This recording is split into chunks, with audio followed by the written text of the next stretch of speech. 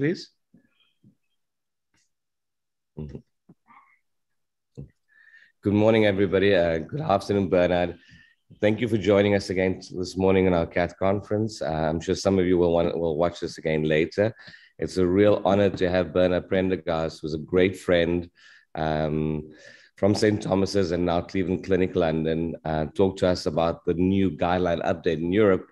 And Bernard is a really, truly an expert and well-renowned in interventional cardiology and structural heart, and has been involved in many of these sort of guideline documents. So Bernard, looking forward, like I said before, to see you in person in a couple of weeks, but thank you for making the time. So thanks, Azim. It's such a pleasure to see you and speak to you, and also to join you and your team at Monty. It's such a shame also that I can't be with you in the Bronx and be talking to you as a group in person. I was making some attempts to go to TCT next week, and in his wisdom, President Biden has banned me from traveling. So we live and work in very strange times, and the sooner that we can all come together and be a community face to face, the better it will be for all of us. Really agree. So I'm going to speak to you for about 20 or 25 minutes about the European guidelines. Obviously, there are very many similarities and areas of overlap with guidelines and practice in the US. But on the other hand, there are some differences as well. And I hope there will be time to explore and discuss some of those in the same sitting. So this is the composition of the guideline committee. I don't want you to read the long series of names here, but I just use this as a slide to emphasize that this is a large group, a large task force, as they call it in Europe, composed of interventional cardiologists, imaging or diagnostic cardiologists, cardiac surgeons, general clinical cardiologists, and also for the first time, clinical trial specialists, embodied by Nick Fremantle from the UK and Peter Uni from Canada, who was specifically commissioned by the ESC to provide more rigor in terms of the appraisal of the levels of evidence and the quality of the randomized controlled trials, specifically in relation to valve disease, but also in relation to the guidelines movement more widely. And in terms of valve disease, I want to remind you that valve disease is a dangerous condition and one that we need to take seriously. And this is a case vignette from London in the period of COVID. An 84-year-old man who was well known to the valve service and had been monitored for progression of his aortic stenosis for some while, who developed symptomatic deterioration in April 2020 in the midst of the COVID pandemic. And partly in relation to the chaos of that time, the onward referral letter was lost in the system, and we didn't hear anything from the patient until late last year, when he made contact with the service to tell us that his symptoms were worse and he was wondering what was happening. And you've probably read the rest of the slide by now to illustrate that despite our efforts to catch up with this man's progress, the simultaneous restrictions on our activity meant that he died very tragically 5 days before his scheduled TAVI or TAVR procedure in early January of 2021. And a final irony, a coda to this story, is that his wife very tragically had undergone a successful TAVI under our care only 2 years ago. So you can imagine dealing with the grief and the consequences of this tragic outcome with the family was particularly difficult. And I think we have all had similar scenarios during the period of COVID, but it's a reminder to ourselves and also to our surgical colleagues that valve disease is not a static condition, and it requires very active management, not only in terms of the intervention, but also in terms of the pathway that leads to that interventional procedure.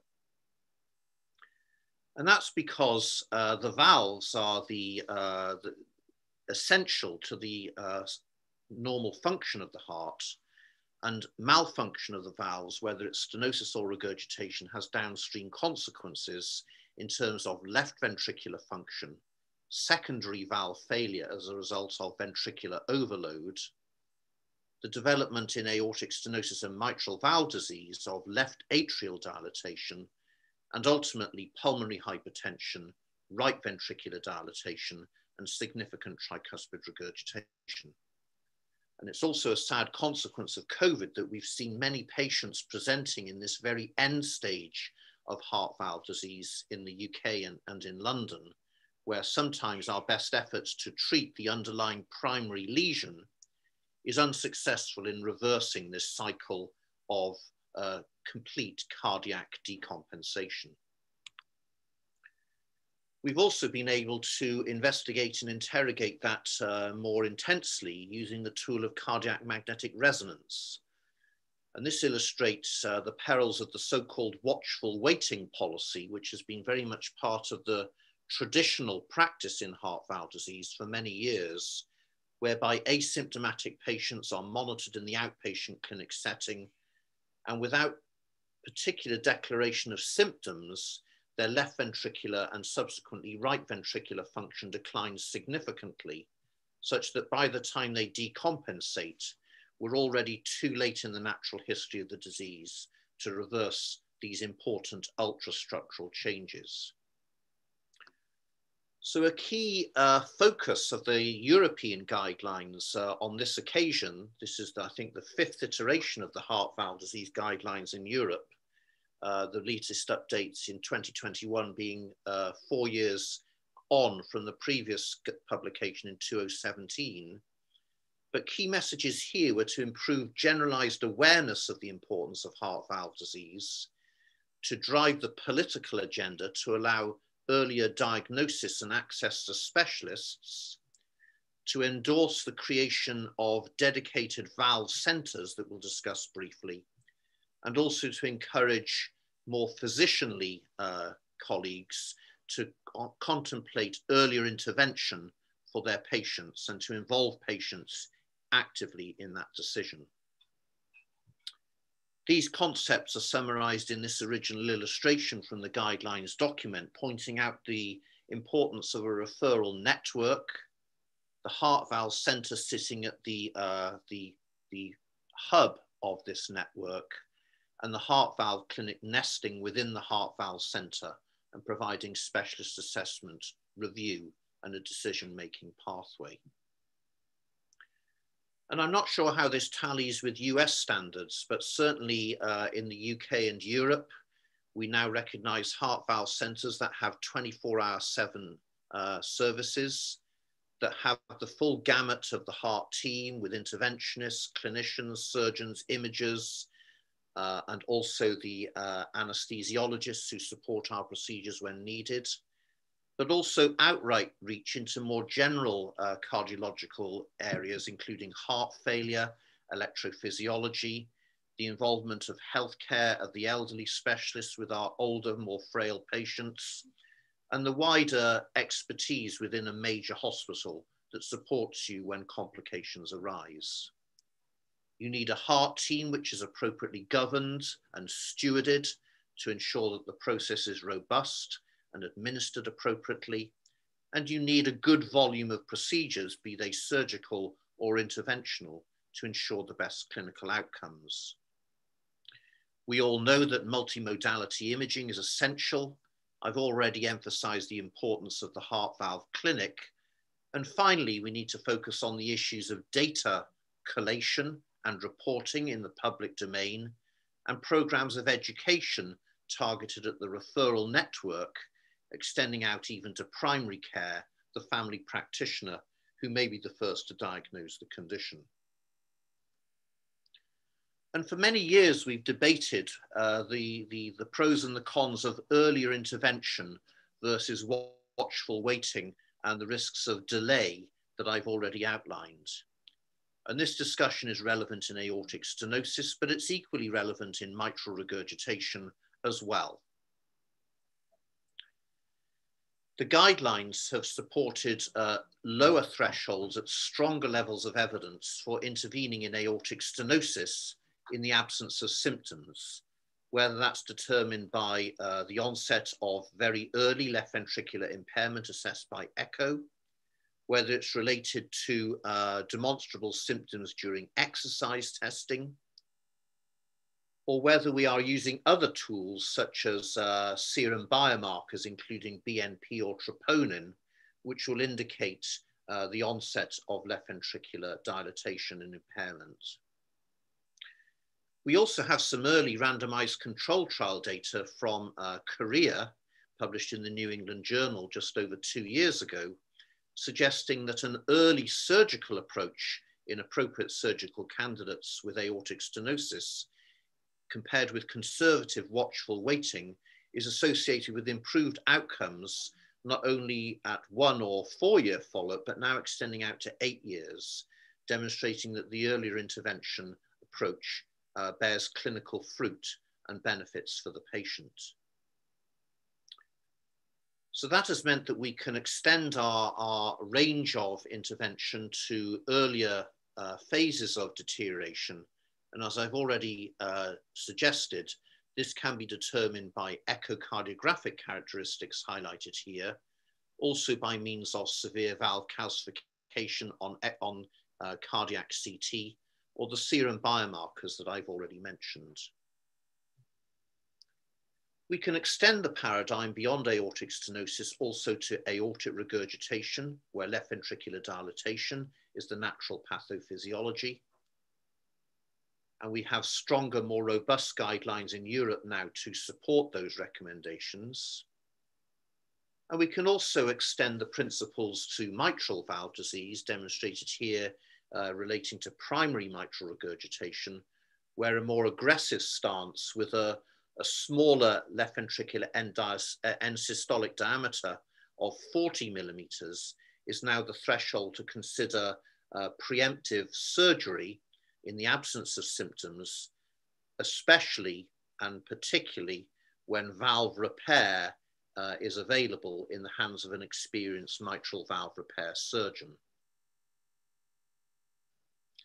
Even, albeit at a lower strength of evidence, we can also make recommendations regarding intervention for severe tricuspid regurgitation in the absence of symptoms, recognizing again that these patients do badly over long-term follow-up if the valve lesion isn't corrected early. Now, focusing a little bit more on intervention, and specifically intervention for aortic stenosis, this area was tackled very robustly by the task force. And I don't mind telling you that many hours of debate and intellectual discussion were held regarding the thresholds to determine suitability for surgery or transcatheter aortic valve intervention for severe aortic stenosis. The first important thing to remember is that both treatments are very good for patients. And using surgery and transcatheter options as complementary modalities has resulted in a massive increase in the number of patients with aortic stenosis undergoing some form of treatment in the last 7 to 10 years. And these are the STS-TVT registry data that were published by John Carroll just over 1 year ago, demonstrating the rise of TAVI, the relatively small impact on overall numbers of surgical patients, but most importantly of all, a massive increase in the number of patients receiving some form of treatment. And of course, this development of TAVI didn't happen by accident. It happened as a result of a continuation of pivotal randomized controlled trials in high, intermediate, and then low risk patients, randomized to either surgery or TAVI, and then followed up at 30 days, 1 year, and demonstrated here 5 years, with very favorable results for the transcatheter option, particularly when it could be performed via transfemoral approach. And the important gap in our evidence base was provided by the Partner 3 and the Evolute low risk trials published in 2019, and the availability of 2-year follow-up data presented in abstract form 18 months ago and published 1 year ago in JACC, demonstrating that for the primary endpoint of death, heart failure or need for rehospitalization, in fact, TAVR was the winner in comparison with surgery at the 2-year time point. Now, importantly, when we focus on these trials, it's important that we understand the background to them and the limitations of the randomized control trial. And you can imagine that our statistical experts and methodologists were very keen to point these out within the guidelines document. The low-risk aortic stenosis trials only enrolled those with high-flow aortic stenosis who were suitable for a transfemoral procedure with a mean age of 73 years and 60% of the population below the age of 75. Conversely, patients with low-flow aortic stenosis, a bicuspid valve, multiple valve disease, concomitant significant coronary disease, or high-risk anatomy for either procedure were excluded. And those of you who are engaged in the TAVI program at Monty will know that a huge proportion of our patients sit in the excluded category from these trials. So we cannot necessarily extrapolate the results of the randomized data sets to our everyday clinical practice is an important message. We also need to listen to the surgeons when they point out that durability isn't really usefully measured until you have data out to 10 years and beyond.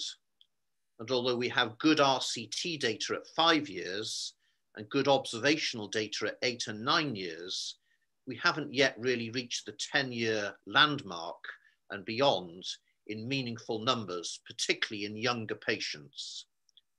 And this is of importance because whilst a 5-year, 6-year durability may be acceptable in an 80-year-old patient, it certainly won't be a straightforward undertaking in a patient age 60 who may be anticipating 2 or even 3 aortic valve intervention procedures in their lifetime. We also need to acknowledge the limited data set for bicuspid valve anatomy and the absence of randomized data. We need to accept that there is room for improvement in terms of the management of conduction disturbances and the high incidence of pacemaker requirement after TAVI. We need to understand that concomitant coronary artery disease is a reality in patients with aortic stenosis. And whilst we have the activation trial to provide some information regarding how to manage these patients, this is a fairly restricted data set and wider research is required. And finally, we have the concern regarding future coronary access in relation to current generation TAVI devices, particularly those that are self-expanding and which effectively conceal the coronary ostia and make access to the coronary ostia difficult for both coronary angiography and PCI, particularly in less experienced hands. So with these considerations in mind, the European guidelines were relatively conservative in comparison with those in the US. Age was an important distinguishing point. And based upon the randomized data, it was concluded that for patients who are aged less than 75 years and at low risk for surgery, then surgery was the preferred treatment option recommended by the guideline task force. Conversely, for patients of 75 years or older, particularly those who were unsuitable or high risk for surgery, then there was a clear indication for TAVI. And any patients who do not satisfy these very rigorous criteria should be considered for either mode of treatment according to heart team assessment and discussion. And this discussion should be guided by numerous factors, including age and surgical risk, the presence of previous bypass grafts, frailty, or active or suspected endocarditis. Acknowledging the fact that transfemoral approach for TAVI is associated with vastly improved outcomes, the suitability for a transfemoral approach strongly favors TAVI. Whereas if transfemoral access is not possible, then a serious consideration of surgery as the preferred treatment rather than alternative high-risk TAVI approaches may well be in the patient's interest. Patients with previous chest radiation, porcelain aorta, high risk of patient prosthesis mismatch or chest deformation are best served by TAVI, whereas those with large aortic annuli, a bicuspid valve, high risk of coronary obstruction or thrombus in the aorta or left ventricle arguably fare better with surgery. And finally, it's clear that if the patient requires cardiac surgery for other reasons, then clearly the aortic valve intervention should be surgical in the absence of any major contraindications. The guideline task force also recognized that this is a very rapidly moving field. And whilst the normal cycle of update for the guidelines is every 4 or 5 years, it was acknowledged that an interim reappraisal of the TAVI-SAVR evidence base would be appropriate in 2 or 3 years to take stock of the current state of the art and redefine these recommendations if appropriate. Just very quickly to mention the issue of anticoagulation after a TAVI procedure. We now have a number of randomized control trials at our disposal. This slide summarizes the popular TAVI cohort B.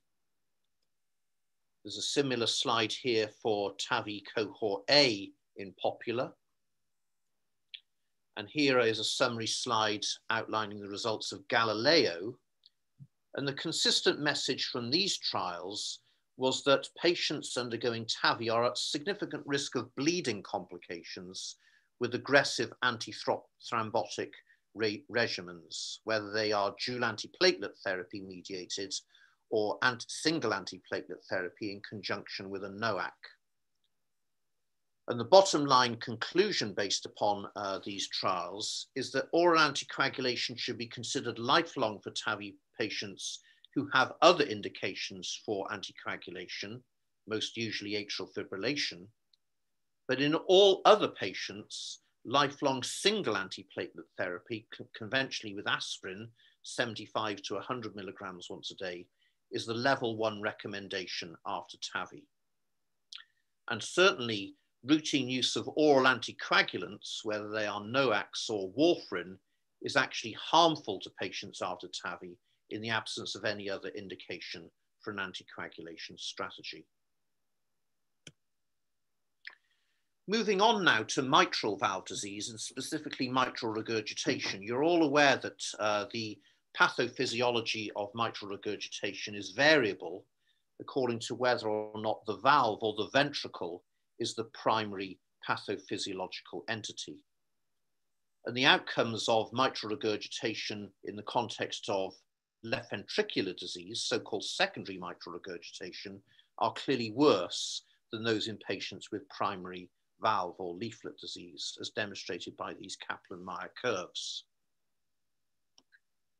Worryingly, several contemporary surveys have demonstrated that the uptake of intervention, whether it's surgical or transcatheter in mitral regurgitation, both in the US and in Europe, is extremely low, with the predominant mode of treatment related to medical treatment and relatively little access to surgery or transcatheter alternatives. And this is a major focus of the awareness strategy within the European guidelines.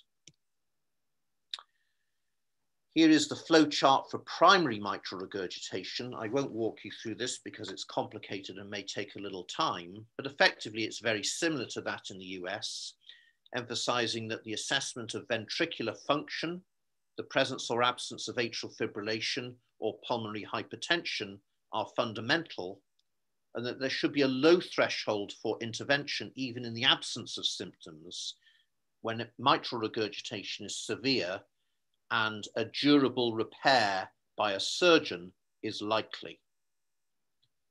It's also fair, based upon the Everest data, to say that if the patient is unsuitable for surgery, but anatomically suitable for edge-to-edge repair, then a transcatheter alternative is a very good treatment recommendation. We should also remember the importance of the tricuspid valve, particularly when we're giving a lecture in the company of Azim Lateeb.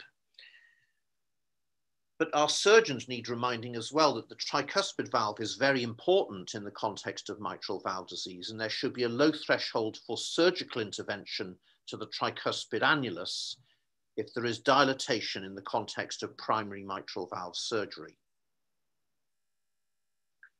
Turning now to secondary mitral regurgitation, you will be aware of the controversial discussions regarding the varying results of the two pivotal randomized controlled trials in Europe, the Mitral France study, and US, the COAPT study. You can see here the very varying results of these two randomized controlled trials, and a considerable amount of intellectual energy has gone into explaining these paradoxically different outcomes of two superficially very similar trials. The detailed analysis would suggest that the trials were not so similar as it was originally envisaged, however, in that those enrolled into the COAPT trial had more significant mitral regurgitation and less significant left ventricular impairment compared with those in the European study. Arguably, the levels of technical excellence in the COAPT trial were better than those in Europe. And these observations go some way towards explaining the different outcomes of the trials. Importantly, however, the guideline committee were able to amalgamate the results of both and take an overview of the wider fields. And whilst emphasizing the importance of a multidisciplinary approach, which is clearly essential in relation to heart failure specialists, interventional cardiologists, but also supported by EP specialists in relation to the evidence base for cardiac resynchronization in patients with QRS prolongation or left bundle branch block, we're able to recommend that firstly, the initiation of guideline-directed medical therapy, including CRT if indicated, was essential. But if the patient remains symptomatic despite these evidence-based recommendations, then there was a very strong level of support for intervention by means of surgery or transcatheter edge-to-edge repair. Indeed, these recommendations were supported here at level, it's slightly hidden by I'm just going to move the panel here, just so I'm clear. So this is at the level of evidence 2AB in Europe, supporting mitral edge-to-edge repair using the MitraClip, or more recently, the Pascal device. And even in patients, selected patients who do not quite fulfill the COAPT trial criteria, there is still a level of evidence 2BC supporting transcatheter approaches to this patient population.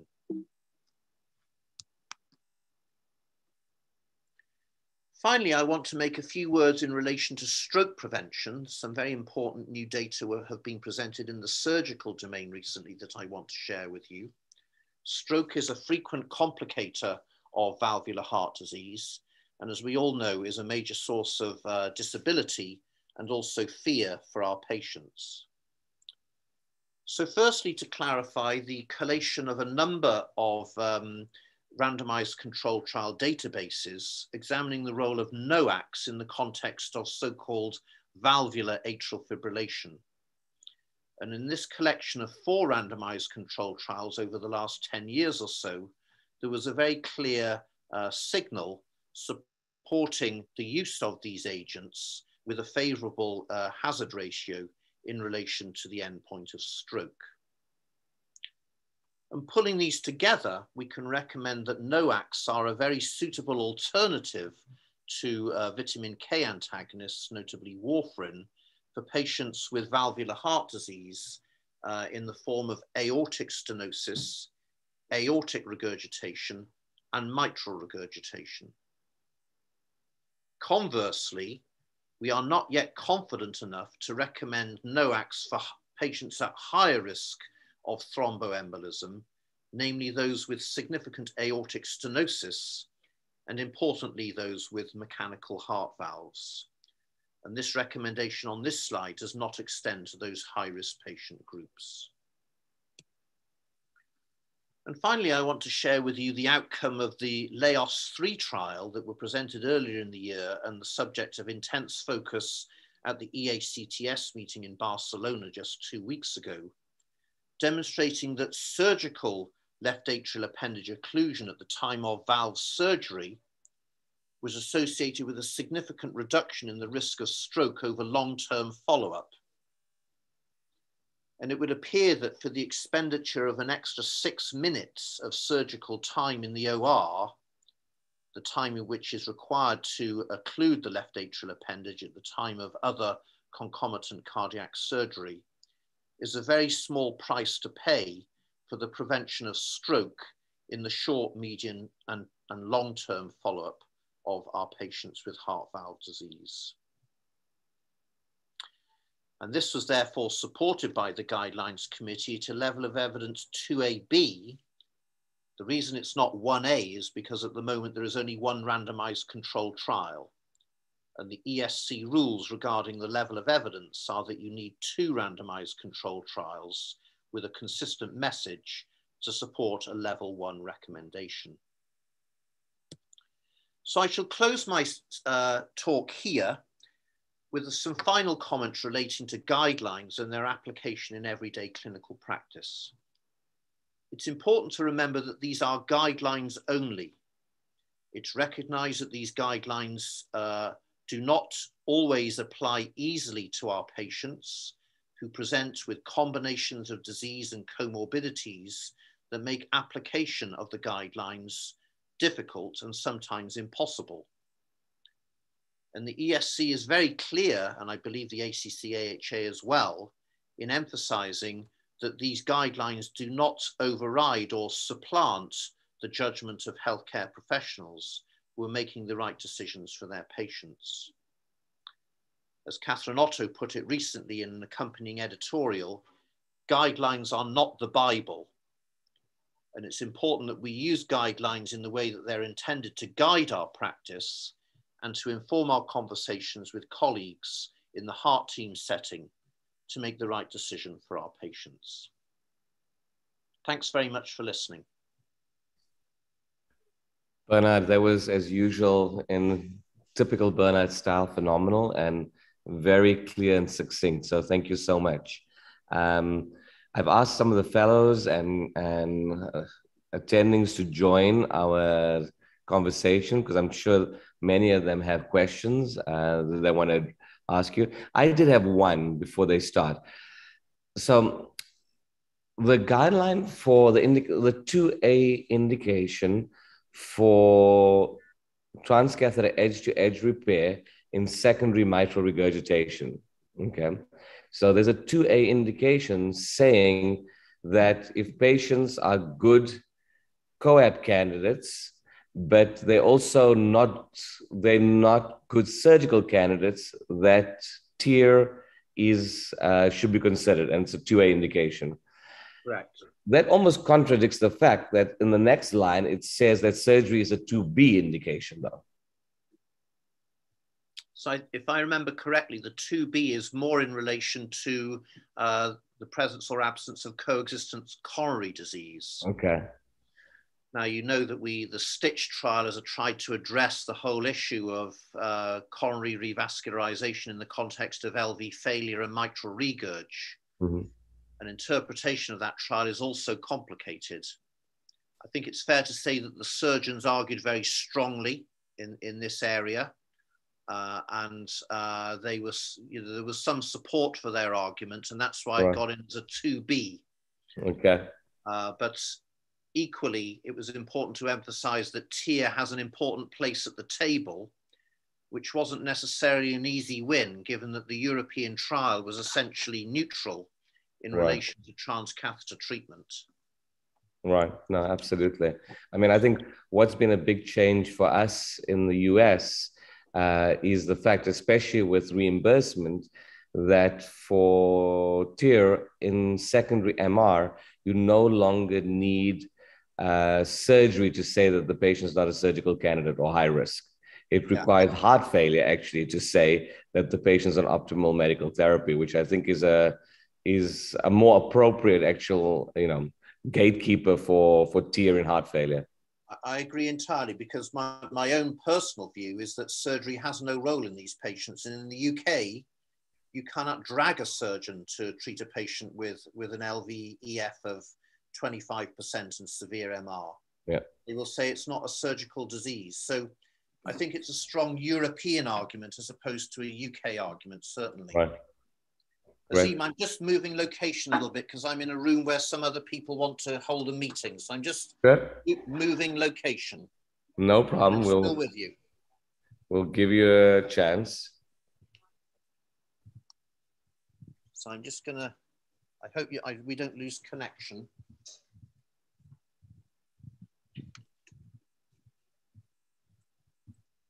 Yeah, I'm in another room now. Can you still hear me? We can still hear you and see you. That's great.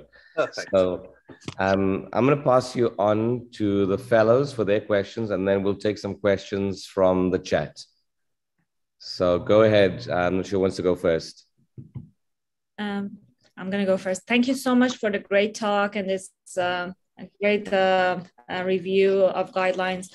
I have a question about obviously those patients with coronary disease. We see a lot of them, in this era of aging. A lot of these patients have complex coronary anatomy. And currently, as you mentioned, the guidelines are not providing us with enough evidence as of now. In your experience, what are those kind of lesions that you would be concerned proceeding with TAVR in the setting of obviously those patients with severe AS to fix before TAVR? Those coronary lesions that you would be concerned for the patient to go for TAVR. So thanks, Samin. That's a really important question. I'll wave a flag of publicity for the activation trial that we led from St. Thomas's, London. This is a trial that enrolled patients over the last, from 10 years ago to about 5 years ago. So remember that patients in that era were relatively elderly, undergoing TAVI. And we enrolled patients with either no angina or CCS class 1 or 2, and with significant coronary disease, and randomized them to PCI before TAVI or TAVI alone. And the outcome of that trial, a multi-center trial, about 400 patients, was that the patients did not benefit from having a PCI. If anything, they did worse if they underwent an interventional strategy as a result of bleeding secondary to the dual antiplatelet therapy in the wake of stenting. So based upon the only randomized controlled trial, we can say that if you are elderly and you have relatively mild angina, there is no benefit from having a PCI in addition to a TAVR. You should just have your aortic stenosis fixed and stay on a single antiplatelet agent. Now, of course, it's more complicated than that because coronary disease comes in different shapes and forms. And certainly if you have a significant left main lesion or an ostial right coronary lesion that may be jeopardized by the TAVI implant, then we would treat those lesions in advance of a TAVI. We would also treat the coronary disease more aggressively if angina is the dominant symptom, as opposed to breathlessness or syncope, for example. So that's our algorithm in London. Colleagues in Europe have taken a far more liberal approach, perhaps relation to fee for service, and are happy to put a stent in any lesion, even in a branching second marginal, before the TAVR procedure. But I think we need to seriously appraise our practice and work out what's the driving hemodynamic lesion for the patient and treat that as our primary strategy. Thank you. Thanks, Bernard. Nikos? Thank you very much. That was a great review of the guidelines. I feel that there is a gap, and you pointed out in your first slides, with who is the patient that we're going to intervene early, and probably who is the patient who's going to respond the most, and he's going to have the most of the benefit. And I feel that our conventional markers that we have so far with echocardiography and maybe CT, or they are kind of lacking of evidence. And we're kind of exhausting the tools that we already have to predict and figure out who is going to do better. What are your thoughts about the design of trial that would kind of combine biology with the clinical data in a prospective manner?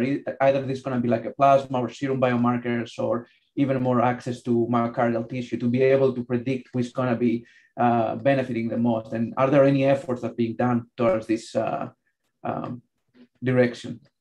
Okay, so super important question, Nikos. Thank you. So there are studies ongoing, and I'm pleased to say they're coming from the UK. So there's a study called the Evolved trial, which is being led by colleagues in Edinburgh, Professor David Newby and Mark Dweck and their team.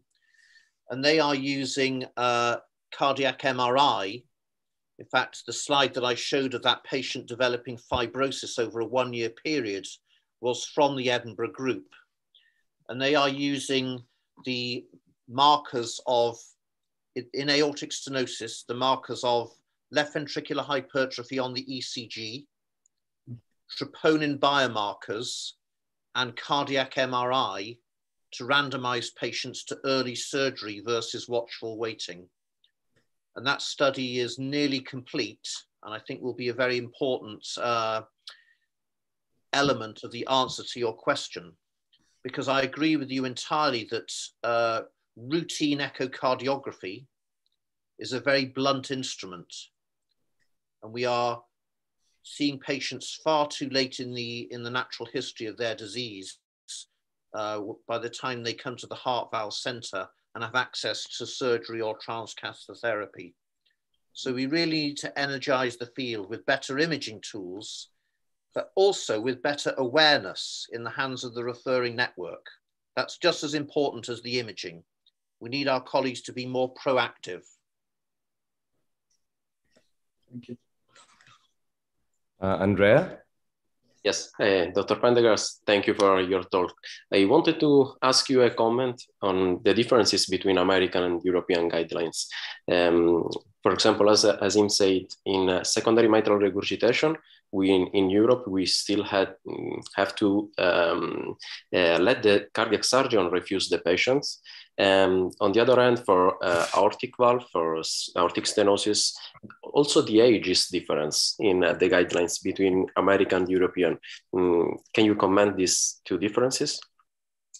Yeah, so in relation to mitral valve disease and TIA, I think there was a strong transatlantic bias in relation to the European trial versus the US trial.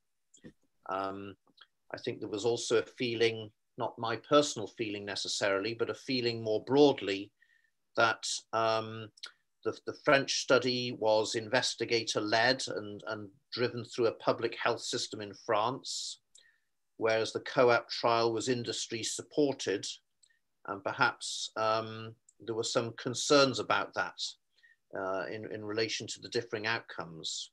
So that may well have led to some variation in interpretation and the strength of recommendations in relation to TIA for secondary MR. In aortic stenosis, I think it's fair to say that the European guidelines are more cautious and more conservative and take account of fact of the uncertainties regarding the long-term durability of current TAVI devices. And the surgeons would argue that unless there is strong evidence to change the guideline, then the guideline should remain conservative and unchanged, because the threshold of 75 years was there in the 2017 guidelines as well in Europe. There were debates about whether we should lower it to 70, and that is already the recommendation in Germany, but the guideline committee at large did not feel sufficiently united to lower the age threshold. Now, of course, in the US, you have a different guideline, which is 65 years.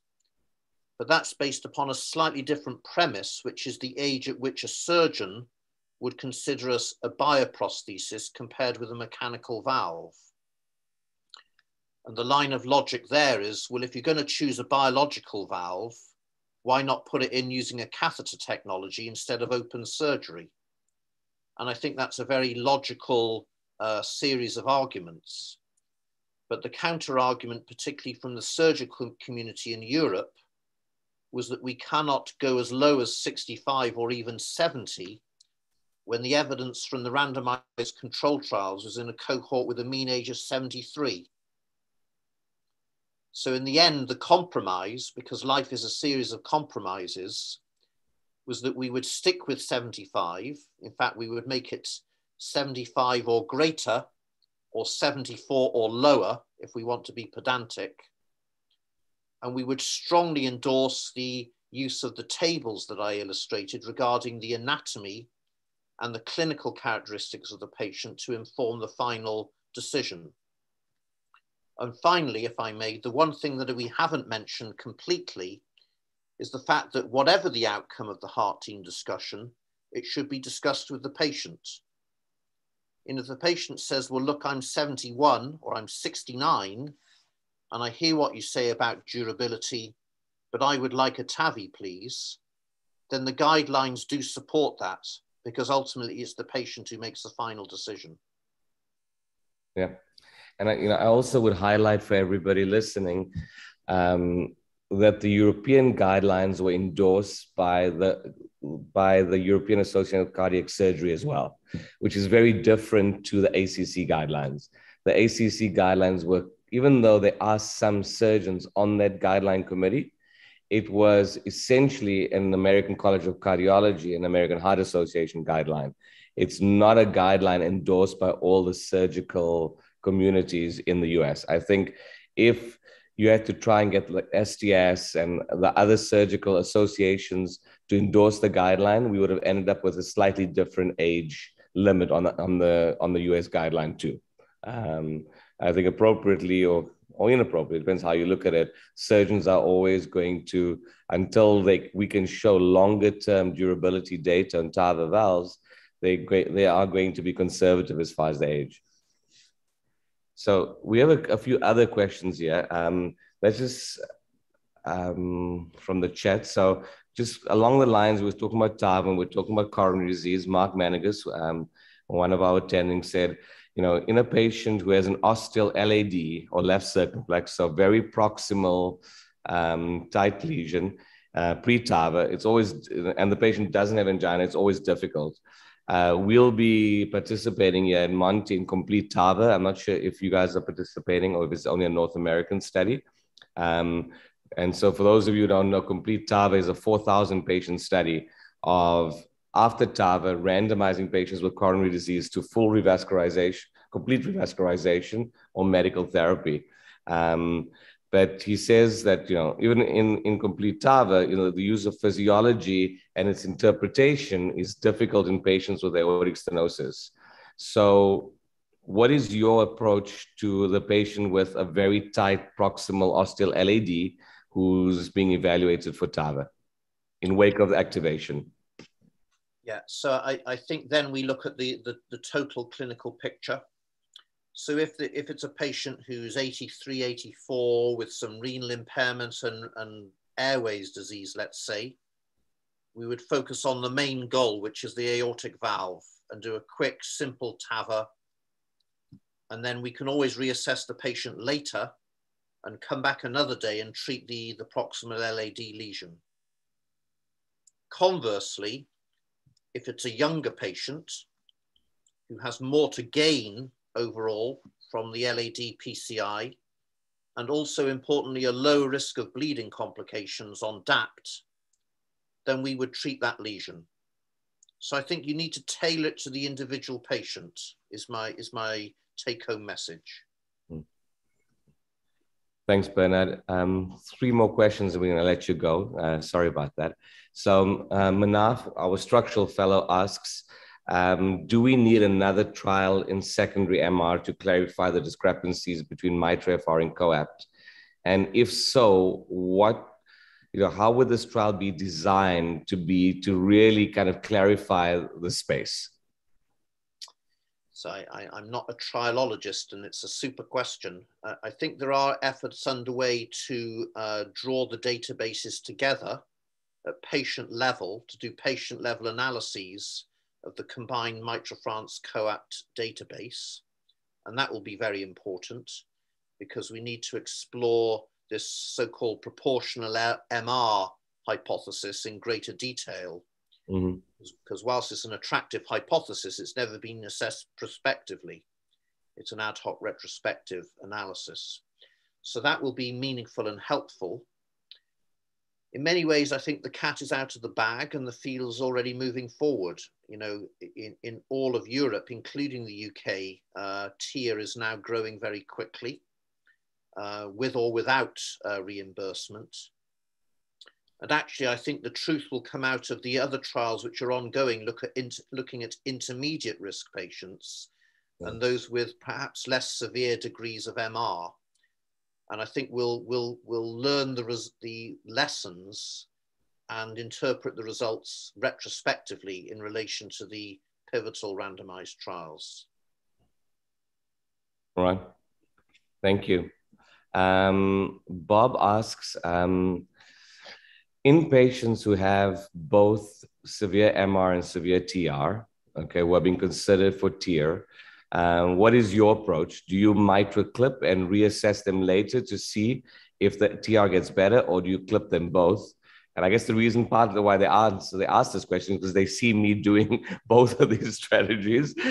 So they maybe want an unbiased opinion. Maybe the answer is that the fellows need to randomize you. No, I think there's some very real world answers to this question. So first is that sometimes doing both at one sitting takes a long time, depending on the anatomy. And that becomes a very human thing in terms of the duration of the procedure, the level of fatigue of the operator and the imaging specialist supporting them. And also what else you have to do in the lab that day. And we've often had scenarios where we set out to do both valves, but it just proves impossible because of just simple logistics. Yeah. There's also the issue about reimbursement. And if you only, if you do it in one procedure, you only get reimbursed once. And if finance is an important part of your program, which it is because the devices aren't cheap, then you maybe just need to manage your economics by separating the procedures. And again, it comes back to the patient. If it's an elderly patient having a GA and the mitral goes very quickly and smoothly, and the tricuspid anatomy looks very suitable for a quick drive-by clip on the way out, then of course it's in the patient's interest to do it in one sitting. But my assessment, and I'm not as expert as Azim, my assessment is that that perfect scenario is usually the exception rather than the norm. Yeah, absolutely. Absolutely. Last question, Dr. Terry asks, based on what you showed about surgical LAA closure, do you foresee a future for LAA closure in patients before, after TAVR? As you know, there's this Watch TAVR trial by Samir Kapadia, which I think is pretty close to enrollment, where they've randomized patients to LAA closure plus TAVR versus TAVR alone if they have AFib. Any sort of predictions? I think that predicts the direction of travel. Often we take, the surgical data and we extrapolate it into the transcatheter field appropriately. And certainly the message from Laos 3 is very loud and clear. And surgeons were leaving Barcelona 2 weeks ago saying, right, I'm going to change my practice tomorrow. Right. Because for them, it's a very easy thing to do. Whether you staple it, whether you stitch it, or whether you excise it, it takes a surgeon 5 minutes. And they're in there anyway. Now, for us, it's not so simple because it's an additional procedure and it's an additional device that costs money. So it's a different set of calculations. But I think the extrapolation from the surgical data is very clear. Great. Bernard, thank you so much. Thanks to the fellows as well for the great questions of the participants. We really appreciate you taking time out of your busy day, Bernard. See you in London soon. Great to see you all. Thanks for listening. Bye-bye. Thank you. Bye-bye.